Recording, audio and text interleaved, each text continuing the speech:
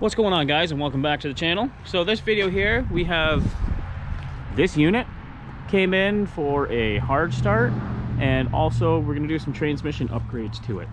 So let's get her inside and I'll show you what we're doing.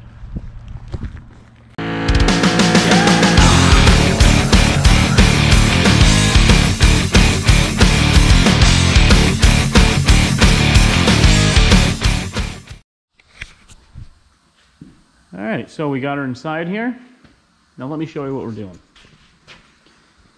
So what we're doing is a full manual valve body conversion on this thing. So the transmission in this is a 47RE, and here's a full manual valve body from Fire Punk Diesel.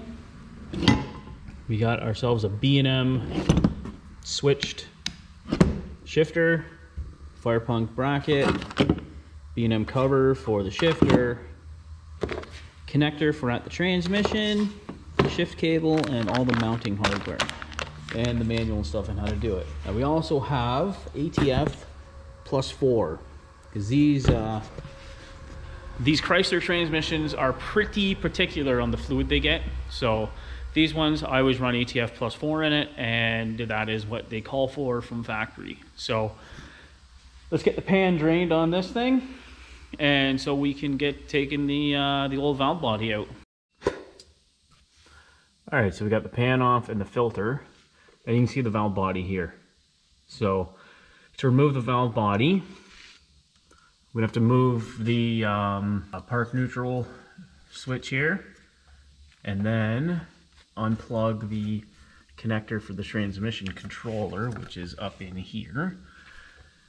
Then we can take this spring off, the kick down cable. You got to take that bracket off, and then you can take out all these 11 mil bolts that are around the perimeter of the valve body, and then it should drop down and then come out with a rod. So the rod is the parking pole, or the rod's the park rod that goes in the back of the transmission. So let's get all this stuff out and yeah, get the valve body down. So now we got the old valve body out. When you drop it down, you got to watch the accumulator spring and accumulator piston. They just sit on top of the valve body like that when they come down, and the accumulator piston goes up into its bore above the valve body. So when you're putting it back together, I have some tranny assembly goo. I just put a little bit on there, stick it up in. It's really tacky, so this will stay there. And then you don't have to worry about when you're putting the spring back up in on top of the valve body of it falling out. Also, underneath,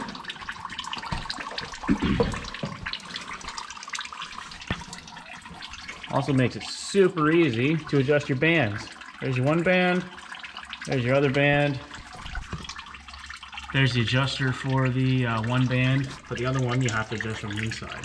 So we'll adjust those up and then get the valve body back in. All right, so we got our bands adjusted here.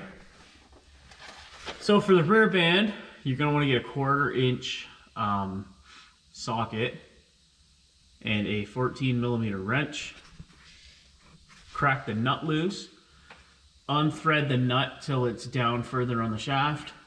Tighten the center stud to 72 inch-pounds, and then back the stud off 3 turns, and then torque the nut to 25 foot-pounds. For the outside, this one had a square end on it. I've seen them have a square end. I've seen them have the same end as the internal one. I've seen a bunch of different ones on these things. So for this one, you want to do the same thing. So crack the nut loose. It's an 18 or 19 millimeter, and then thread the nut off of the stud a bit. Tighten the stud to 72 inch-pounds, and then back this one out 1 7/8 of a turn. So I probably threaded this thing in. So for that front band, I probably threaded it in 4 or 5 turns. And it's only supposed to be an 1 7/8 turn out. So that front band was way out of adjustment. So now we got the bands adjusted, and now we can start putting the valve body back in. I already wiped out the accumulator passage, so I can just get the accumulator and put a little bit of the blue goo on it and put it in. Also, this upper accumulator spring came out, so make sure you put that sucker back in.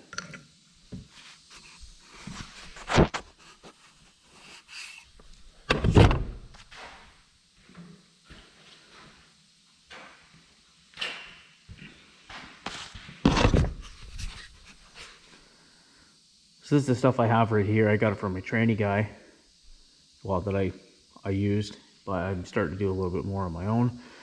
This is what they use to assemble transmissions. So it's a little chilly in here, so it's a little thick. There we go.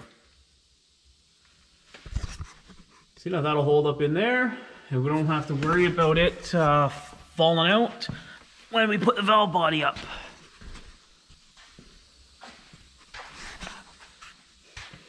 So we are ready to put the new one in.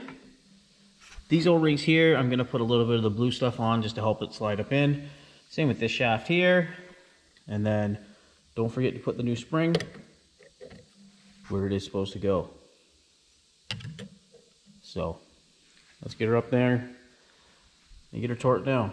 All right, guys. So we got our valve body up in.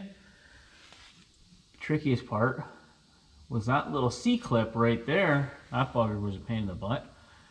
So after you have it up in, then these 10 or 11 mil bolts, you torque them to 100 inch-pounds. And you can see our valves, everything up in here. Everything's all good. Tranny goes in park. So now we can put our pan on, fill it with fluid, and then we have to do our linkage to our shifter and then the wiring in the plug. All right, so I was editing my video last night and I forgot to hit record on some pretty important parts to this build. So shifter, to mount it, we had to modify the fire punk bracket because this thing is a 2007 and they only make them for, or this thing's a 97 and they only make for 98 and up. So we had to space it out and cut it and weld a piece to angle out the bottom part there to get the proper angulation on the shifter. And for the bottom, I didn't explain the tranny lines or anything. So this mount comes with the B&M shifter. It won't work with the factory trans cooler line. So we just unthreaded the fitting from the transmission, which is a 1/4 inch pipe. Brought it out, put a 90 in. That's the factory tranny cooler fitting. That's the factory tranny cooler nut. Steel to steel compression fitting, that's 1/2 inch. Steel to steel compression fitting, that's 1/2 inch. Made this 90. Boom, done. The cable that came with the shifter was too short. It was only a 4-foot cable, so I had to get a longer one for that as well. And then also, to adjust the shifter, you go up top, put the shifter in first, put this lever gear selector in first down here, so which is way over here, and then adjust these jam nuts. So there's a nut here and a nut on the inside. Loosen this one off and adjust it. So this piece right here is kind of, the top piece is smaller to go up in. So you want to make sure that'll move in and out freely. And then you go up top, put in second, do the same thing. Neutral or drive, same thing. All the gears, you want to make sure that this pin slides freely in and out of the lever here. Now for the wiring end, basically you only have 3 wires that run to the transmission. This one here is 12 volt power. This one here is a ground control circuit for the lockup. This one here is a ground control circuit for the overdrive. And this that comes down from the shifter as well is a ground circuit. So basically I just spliced the ground feed for the toggles on the shifter, spliced the ground into the ground on the harness, and then the other 2 wires splice into there. So when you're driving, you toggle it on, it'll ground the solenoid, turn on the lockup, or turn on the overdrive, whichever one you want. So to seal them up, I use solder and shrink tube and butt connectors. I'm just gonna wrap this up with tape and plug it back in, and we should be good to go for a test drive. All right guys, so here's the shifter here. So that's first gear, second gear, third gear, overdrive, lockup, neutral, hit the gate, reverse, park. So let's take her for a ride and see how she all works.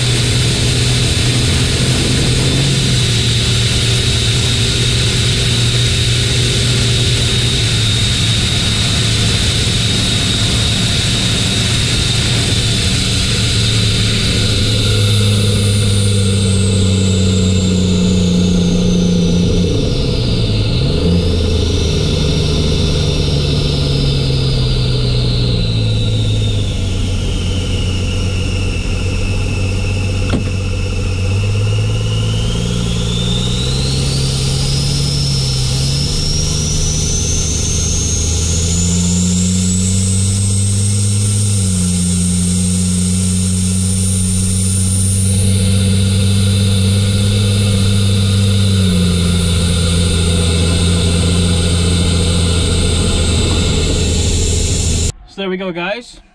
Got our shifter all in. It's working great. As you can see, I don't know if you could hear because the intake's pretty loud in here, but you got your first, second, third, overdrive, lockup, working like a champ. So that's it for this video. Don't forget to like us on Facebook, subscribe on YouTube, and follow us on Instagram for more updates on some fun projects we got going on and just general work around the shop. So thanks for watching, and we'll see you on the next one.